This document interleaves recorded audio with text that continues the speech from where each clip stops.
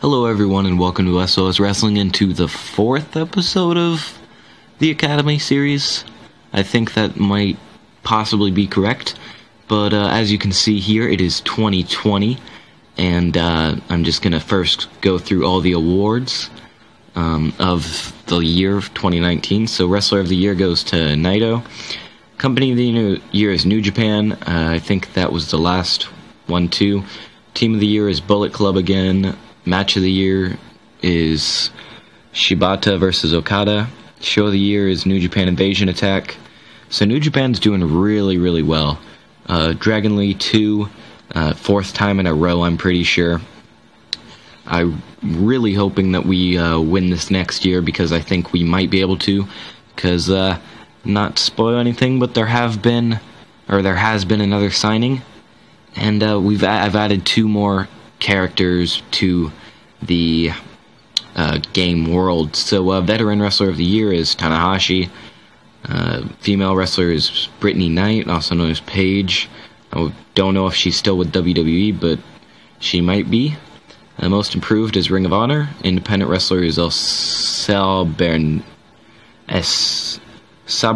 Jr. I never heard of him, but manager is Heyman again. Announcer is Ronaldo again. Commentator is JBL. Don't think he's going to be winning that anytime soon in real life, but good to see that in the game, I guess. Referee is Jason Ayers. So those are all the awards for the year, and I'm just going to jump right into male, because we've had some things going on. So booking position doesn't really matter. Isabella relocated, so doesn't matter too much, but hopefully she can get a contract soon, because she was not the one that signed. The Shadow, also known as Joseph Grove, in C4, which I still have not seen, because I started another TNA save, and I've gotten like 5 months into it, and I still haven't seen any CPU like rebrand someone. I've only seen it once, and that was with Wolfgang in WWE. Wolfgang, the British wrestler. Owner position, available booking, Adrian True offer. TNA did make an offer to get Adrian True, so that's kind of coincidental, considering I just talked about TNA saves. So I do think that TNA, at least in this mod, is a good company for Adrian True to go to. Adrian True signed a paper appearance, and TNA signed Adrian True. Body type has changed to average, so I think that's a downgrade. Hopefully Jay Skies can get a contract soon.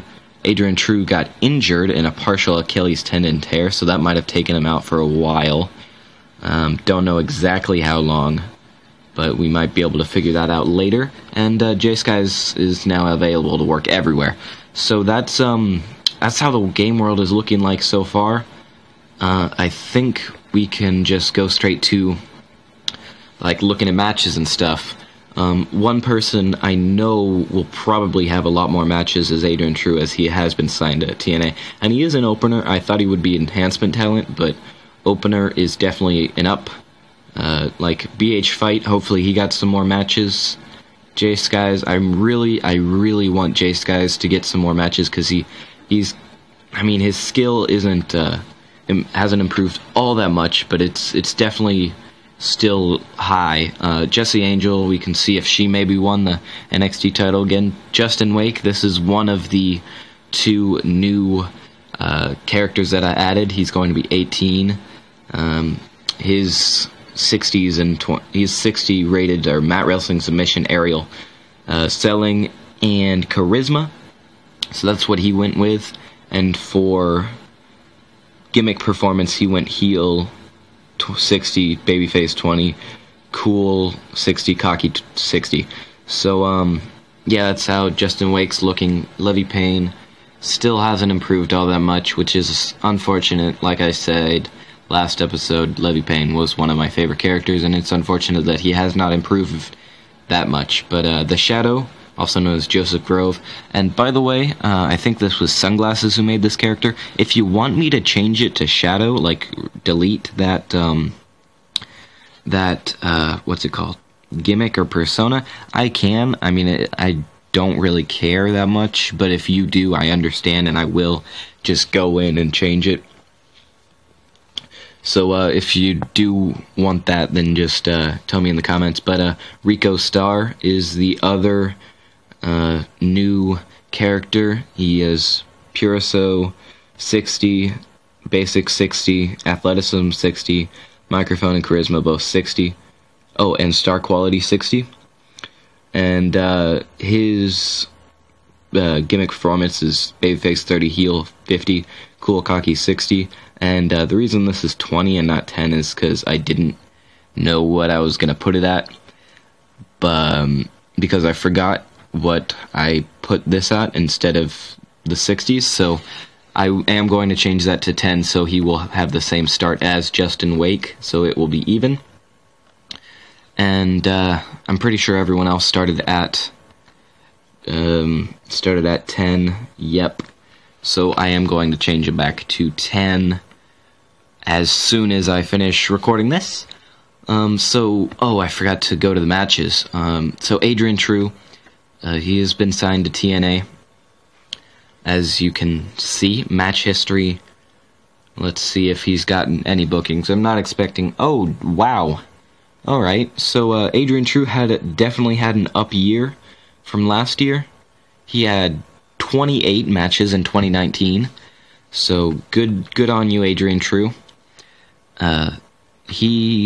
Okay, so he had 4 matches with Canadian and Independent, and then he could win on TNA, and since TNA has 2 shows and pay-per-views, and I think their roster is kind of small, he has gotten a lot of matches. Only 7 wins and 20 losses, and I'm pretty sure 3 of those wins were on the independent scene, so, 4. So he's only had 3 wins, and he's had 3 wins, 1 draw, and 20 losses in TNA. Probably tag matches, Soldier and True. So I guess Soldier and True made a tag team. Yeah, because everyone else seems to be beating Adrian True. But highest rating sitting 61, which is very good. And I didn't even notice. But his Power 500 is 388, which is the best so far that I think we've had. I didn't look at Jesse Angels. But, yeah, I think he might be the top. I'll look at his top 10 matches, see which one was a 61. Okay, so he had 2 61 matches. One was Young De Niro Spud, went to no contest with True, Kylie, and Cologne. So that was the draw, and Eric Young defeated Adrian True for a 61 overall on TNA Impact Wrestling. And he has had a fair share of pay-per-view appearances, no wins just yet, I don't think. But on to BH Fight, who is a Ring of Honor enhancement talent. Hopefully he's gotten some matches. Well, I've said before, BH Fight is... switch it up. Hold on. Okay, we're good. Onyx defeated Taylor in BH Fight. Okay, so he's had 7 losses in Ring of Honor in 2019, which isn't bad, you know. You gotta start somewhere. And his highest rating was 52, lowest 34, so he's getting pretty good grades as far as the matches go. But pre-show, he had 1 pre-show match, and the rest were on the main card. So I guess that's congratulations. And he did make the Ring of Honor Anniversary, Supercard of Honor, Best in the World, Death Before Dishonor, Glory by Honor, and Survival by the Fittest of the Fittest. So he's only made 1 TV appearance, but he does seem to be a regular pay-per-view wrestler. So that seems. I mean, that's good, obviously. Hopefully, in 2020, he can get his first win in Ring of Honor and go up the ranks, because he is still improving over last time, if I am believing correctly. Isabella, improving. She just isn't being signed anywhere, and she probably would if she moved her availability to the United States, but there's only so many jobs in the British Isles and Europe, but Europe I don't think has any companies, actually. But match history, she had 1 match, and it was a 10 rating, and she lost So not having the best career up to this point, but hope she's only 23, so I think she could be able to turn it around. And let's see if Jay Skies has fared any better on the independent scene. Probably, because he is available in the entire world, you know. I think, has Jay Skies had a match yet? Because he's had 2 matches in 2017, and since then he has not.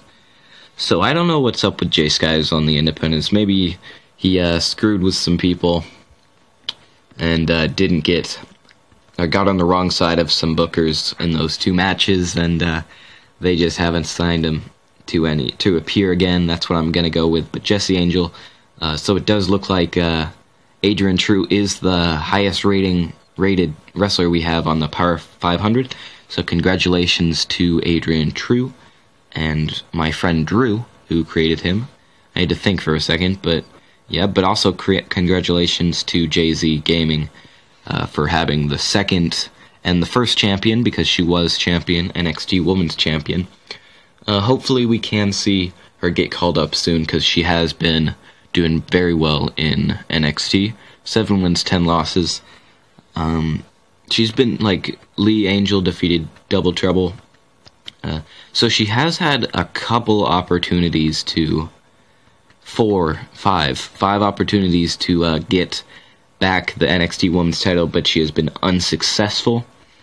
But hopefully she will be able to regain the title. She only had it for, I guess that's 2 months. But she did move up in the Power 500, up about 30 spots, like 25 spots, 24, something like that. But on to Justin. Oh wait, no, he's a new guy, Levy Payne. Let's see if he was able to get any bookings on the independent scene. Unfortunately, okay, so he's doing good on the independent scene. I can actually check and see, because I don't know if I got that, or if no, I would have told me. Okay, never mind. I just went on a little random adventure with the words. I can't even talk right now. But he's had 2 wins, 4 losses, highest rating 27, lowest rating 14. So doing, I mean, probably the best of anyone on the independents. Like, and by independent I mean like the companies that aren't actually in the game. It's just independent. But he is getting booked quite a lot on the independents, so hopefully that means that they're looking past the low potential, I assume, and you know, they're just looking at how he can perform for them. But Rico Star right there, and the Shadow will be the last person that we look at, because he's the last one who's participated in 2019, and he's had a good amount of matches in 2019. Only 2 wins, but 2 draws also, so it's not he's not doing too bad. 13 losses. You know, his 2 wins were, what is their name? Double Trouble? Is that it? No. Yes. Yeah, their name is Double Trouble. So they defeated James and Dubois, and Grove and Atlas defeated Gacy and Facade. So he's only won in tag matches, but one of them was on a pay-per-view. At least one of them. Yeah, the other one was on C4 Wednesday night, which I didn't know was a thing, but apparently it is. Probably created in the mod. But so yeah, that's how everyone is looking match-wise. You know, I would look at the titles, but I don't think it's changed much. I am going to look at end of year awards, because I don't think it had independent wrestler on there, and I want to see if we got it. Oh wait, yes it did. Never mind. Because Levy Payne did qualify, but I guess he didn't get it. But first off, I want to thank you guys for watching this series and sticking with me. I want to say sorry for not uploading as frequently as I would have liked, because school just got back in, and I've had to kind of focus on that for a little bit. But hopefully this weekend I can get back on track with the videos. Definitely gonna bring you guys another one of these videos soon. Gonna bring you guys Ring of Honor Restart. I hope you guys watch that if you don't, because I feel like that series doesn't get as much love as it should, considering I do put more work into that one. But I mean, I can't force you guys to watch anything, so I'm just glad that you're watching this and watched it all the way to the end. So thank you guys again for watching. Hopefully liking, enjoying all that stuff. If you did like it, watch Ring of Honor Restart, all that stuff.